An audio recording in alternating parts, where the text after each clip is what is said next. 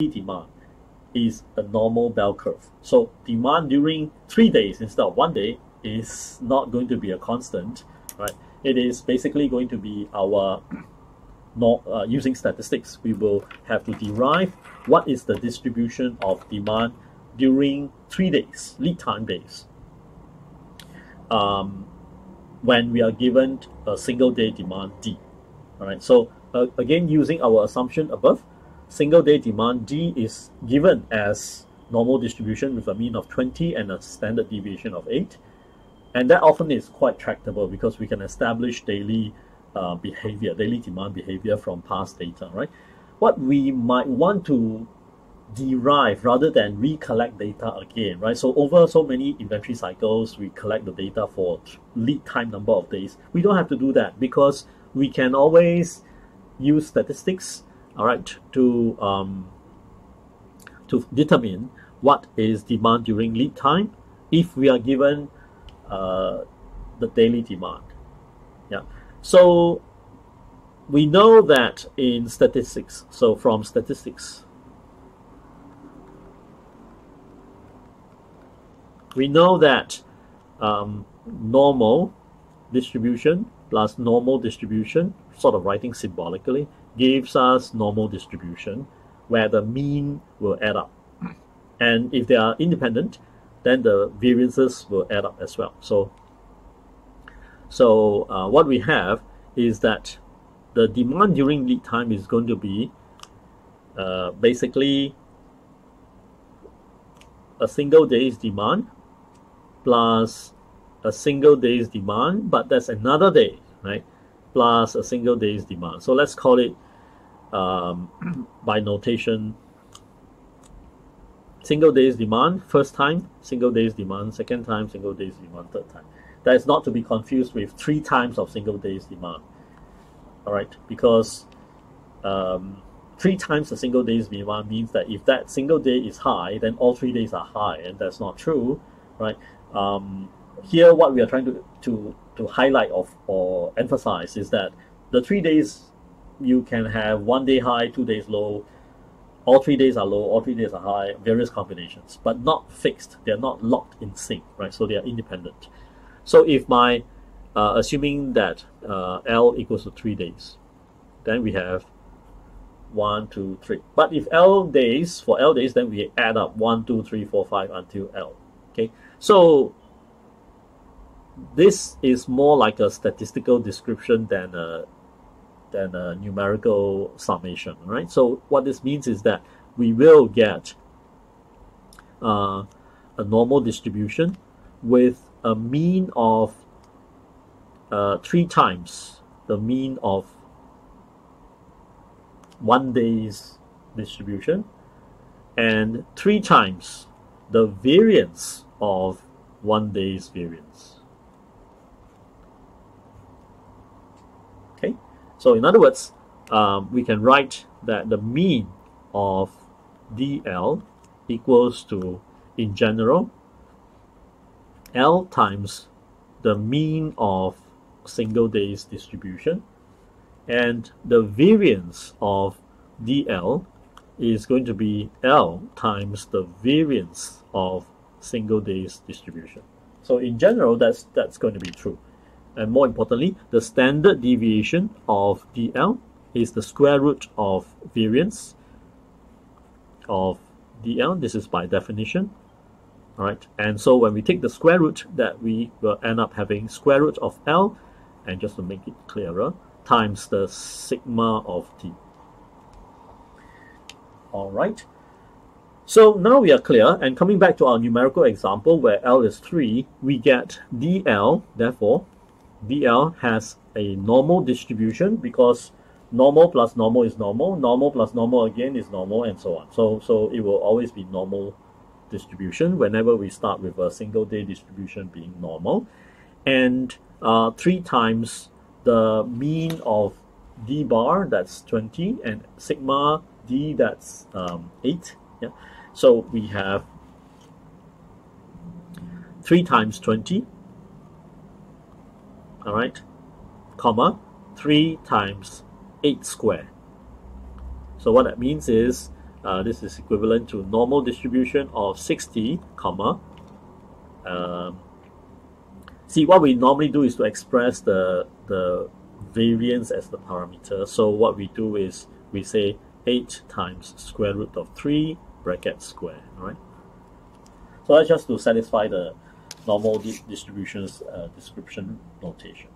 So with this, armed with this, we now can come back and look at our bell curve here, which is describing DL, right? Where we started the event, the phone call, we have reorder point number of tires. That reorder point is something that we want to find. And we want to describe it as saying that, example, we do not want our stock out to be more than 2%. To be more than 2%. So, example, we want the area to be at most 0.02. And therefore, our service level will be on everything else on the left-hand side of this bell curve, right? So this is our service level. And example, therefore our service level is equal to 0.98. So we can say that we are running a service level of 98%. Okay, we are running a service level of 98%. Now, we fixed service level as our arbitrary business decision, okay, because we want to boast about it. Oh, you know what, my tire shop runs 98%, yours is only 90%. But you pay a higher cost for holding the tires. So we set the service level as an arbitrary management decision. So we set it. Then the question is, what reorder point should we have in order to support this service level? Okay, but that, while that is an inventory question, it turns out to be a simple statistical question, because all we need to do is we find the inverse CDF of service level, and then we get our reorder point, right? So that is quite easily done in statistics. So let's divide that. So we want to find R given service level. Let's just summarize it as R is equal to the inverse CDF of normal distribution given service level as the probability. So what that means, again, right, is that we can, if you have a TI calculator like this, okay, I can show. All you need to do is to run the inverse normal.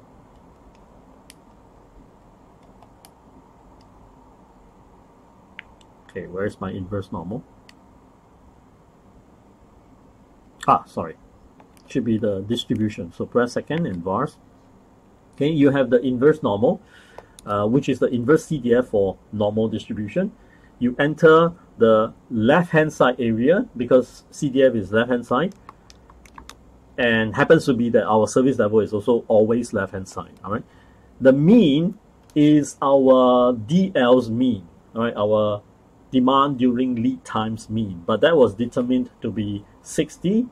All right, so we enter 60, and our standard deviation is square root 3 times 8. So 8 times square root 3, and we will then get readily our R is given by, so using inverse norm from calculator, 0.98 comma 60 comma 8 square root 3, we get 88.4576. Just keep the precision there, all right, so that we are able to check by plugging R in to see that the CDF is 0.98 as expected, and for various comparison purposes. Okay.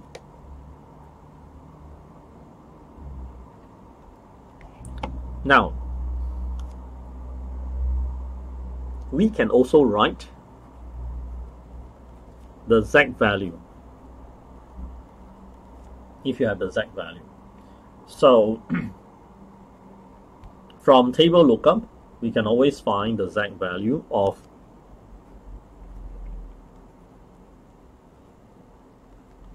service level. Okay, so we can look up our table here. By entering 0 and 1, the standard normal, we get our exact value to be 2.0537. So that's going to be 60 plus 2.0537 times 8 square root 3. And we should get back the same answer because the TI calculator does it for us already.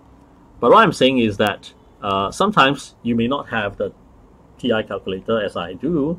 You may have more advanced calculator, you may have Excel, then you can do directly the inverse norm. But if you're using the paper lookup, the table lookup form, you might need to get your exact value first. And the way to do it is find the exact value, then use the mean of, this is the mean of DL.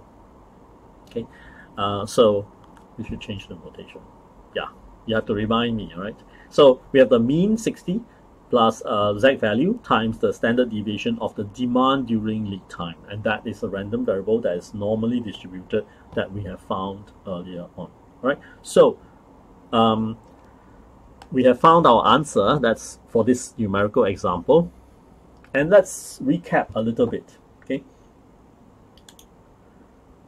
So idea is that we have a service level. So management first decides on a service level. That service level needs to be less than or equal to, of course, 100%, because remember, service level is a probability, right? And we need to establish what is the distribution of demand during lead time. I've given you a normal distribution situation, but while in most cases in real life, it is safe to assume normality. It can turn out that your particular inventory cycle behaves differently, not in a normal manner. It's normal to you, right? But it is not normally distributed. And then you will still be using the same thinking, same concept as service level, except your inverse CDF will no longer be inverse norm, but inverse something else related to the distribution that you have. Concepts are the same, however, right? Service level, probability of having things to sell. Stock out level, probability of not having things to sell. And stock out is the event that we don't have things to sell. So, recap, decide on the service level, calculate the reorder point due to the service level, and also the behavior of the demand during lead time. So these two things come in to give you reorder point. Right? So at this point, we basically have done up the two numbers for continuous review dynamic demand situation. That is, how many to order follow the EOQ formula, square root 2ds over h. When do we reorder? Follow the reorder point derived from setting a service level, the probability of having things to sell during the lead time. So we need to establish the distribution during the lead time, all right, starting from maybe daily demand or directly observing the lead time demand during lead time. So having demand during lead time, the distribution, knowing it very well, plus a arbitrarily selected service level decided by management or yourself, or the exam question, then you can compute the reorder point, and then we have the two numbers. How many to order, when to order.